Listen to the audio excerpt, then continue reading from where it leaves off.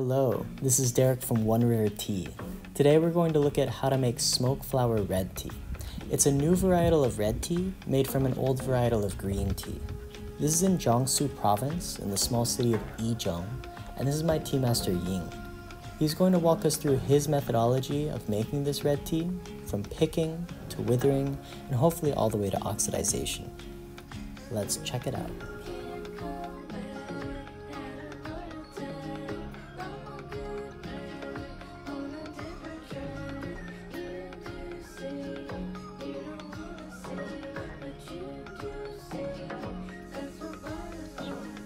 Here we are in the fields.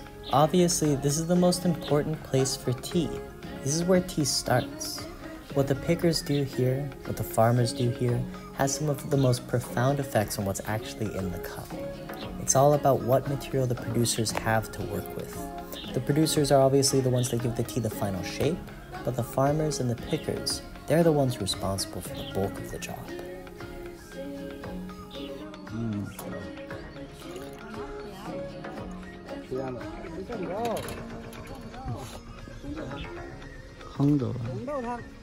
Tang.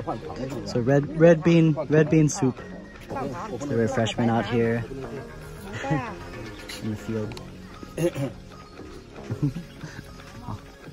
This is our tea master's plot here. The varietal specifically for red tea grown in this area.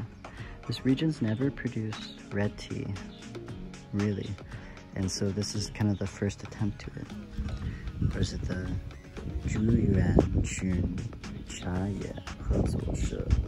So it's the gathering of spring tea leaf cooperative. I saw ladies picking it earlier today. It's early May. The temperature is really hot, maybe like 30 degrees Celsius. But red tea is usually picked in the hotter temperatures after the green tea harvest is done. But hopefully we'll see the processing later today.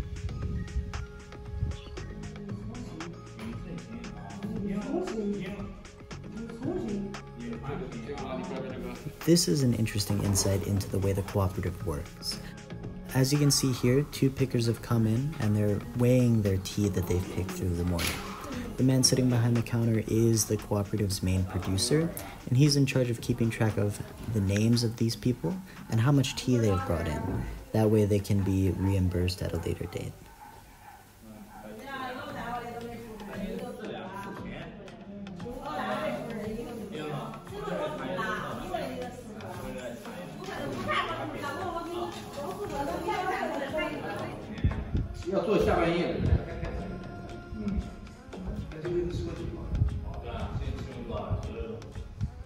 This is perhaps one of the most important aspects of making red tea. This is the withering process, the wei diao. And this is when you're letting all of the water in the tea evaporate. The moisture content goes down maybe to something under 10% before you can start really rolling it and working it with it as tea. Red tea is so important because this is also the pre-oxidization phase. This is when you're slightly moving the tea around and it is slightly oxidizing. But you'll see later it'll pass through an actual oxidization machine, which will really take it from 70% all the way to 100% oxidization. But this process is one of the most labor-intensive aspects of making red tea because it lasts all day. And you can see the tea workers just constantly rearranging the tea. So here we are at the withering phase. The tea has just been picked, it's just around noon. The tea will be withered for the rest of the afternoon, and then in the evening, we'll begin to turn it into red tea. This is the smoke and flower red, the Yan Hua Hong. It's the first of its kind done in the city, in Yangzhou. This is my tea master, who's kind of commissioned this plot of land and has been overseeing it for the past couple of months. So he's very excited. This is the first year we're doing the true red tea, Yangzhou red tea. And so it should be interesting to see the process from start to finish. During the withering phase, he said that if the tea is piled too thick, it will develop a sour flavor. And so he's going through and making sure that everything is still able to breathe during this withering phase and there aren't any pockets of anaerobic oxidization or fermentation going on. I was fortunate enough to be allowed to help during this phase. As you can see, the methodology is very simple. What we're doing is we're turning the tea. We're taking the tea that has been on the bottom and we're putting it on the top. This is because the tea that's been on the bottom might oxidize at a different speed than the tea that is on the top. The tea that's been on the bottom has less access to oxygen, and so in this slightly anaerobic environment, all flavors can emerge. So what we're doing here is we're moving all the tea around to give every leaf an equal opportunity to oxidize. The methodology I'm using here is what they call in Chinese the claw hand method. As you can see, I'm trying very hard not to grab the tea too tightly because that would cause the tea to bruise more and oxidize at a quicker rate.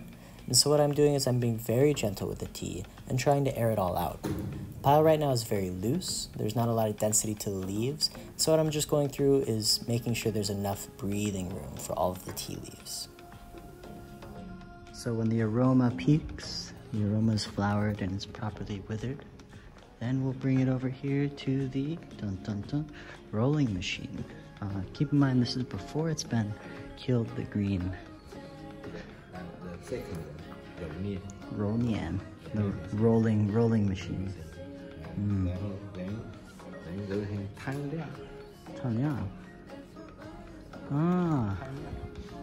we'll kind of dry it out in these little pans. You can see there's wire mesh. Beautiful, beautiful building.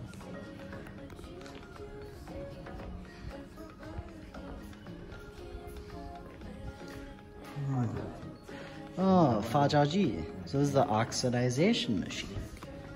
Fascinating. Huh. 这是有什么情况？这里面发酵，这边就是高温，这边去。高温. Oh, high temperature. 发酵。Okay, so it's just kind of like a baking box. 发酵人得进行干燥。干燥。所以就是挑机吗？挑气机。干燥。It's kind of like, oh. Okay, so it just separates it. 烘干. Okay, so this is the baking machine. 烘茶, the baking machine.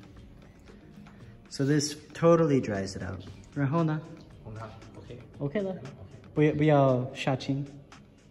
这烘茶没有杀青，烘茶有尾雕。好。烘茶尾雕。Okay. Interesting. So the Hongcha, the Hongcha, the red tea, the kill green phase doesn't occur. It's a wei diao, so sun or withered for a while, then pass through the nianji, rounianji. So then it's rolled and fully oxidized. 然后放在太阳 placed there. 然后发酵。Then the 发酵机, the oxidization machine, and then finally in the 干燥, 烘干燥, 烘干机, and then finally bake dry. Interesting.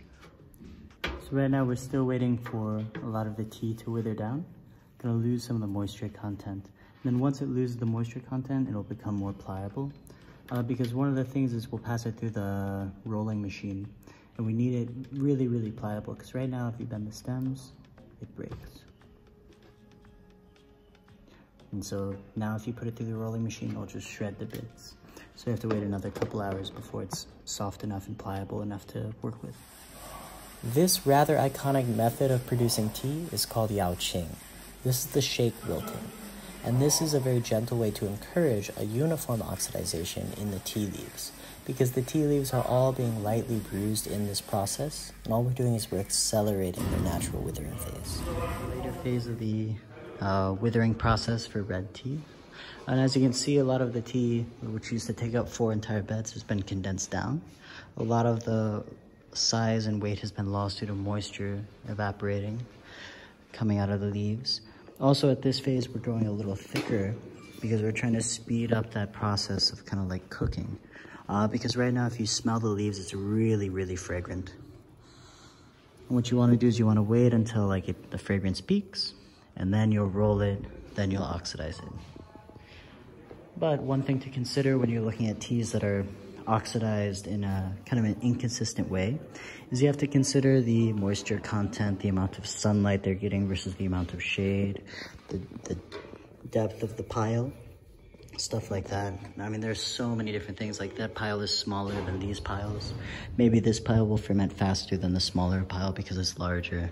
So many things going into this processing of red tea. It's very, very fascinating. This is the tragic moment in the evening that we realize even after an entire day of withering, the tea is still not ready to be passed through the rolling machine.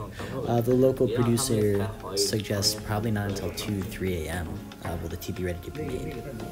As all business is done in China, the end of the day ends with a meal, with drinking, and with everyone solidifying their ties to each other and working together in this endeavor, even if the tea won't be made until 2 a.m. Thank you for watching. Sorry we couldn't get to the actual oxidization of the tea and the final stages of the red tea production, which all happened in the middle of the night. But I do hope that you learned a little bit about the process behind making red tea, and that the next time you're sipping on some during a session, you can really consider how much work goes into every cup. Thanks again for watching, and I'll see you guys later.